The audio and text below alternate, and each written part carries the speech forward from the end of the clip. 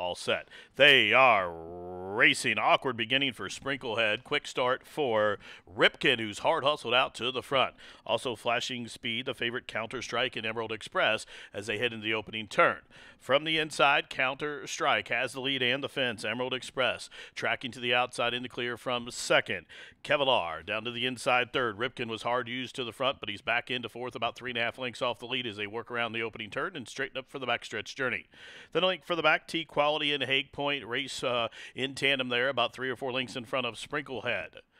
Up on that one's outside as they continue to run down the backside is Seminole Beach. And a couple links for the back to River Shannon, and Hubble can see them all. The quarter drilled 23-3.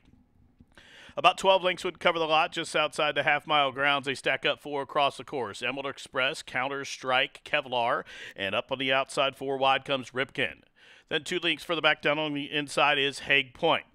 Bright Prospector is on the move, has raced up into 6th, about 6 lengths off the lead. Still 3 back to River Shannon. Seminole Beach is underway. Still 4 back to Sprinklehead, half-mile, 47-1.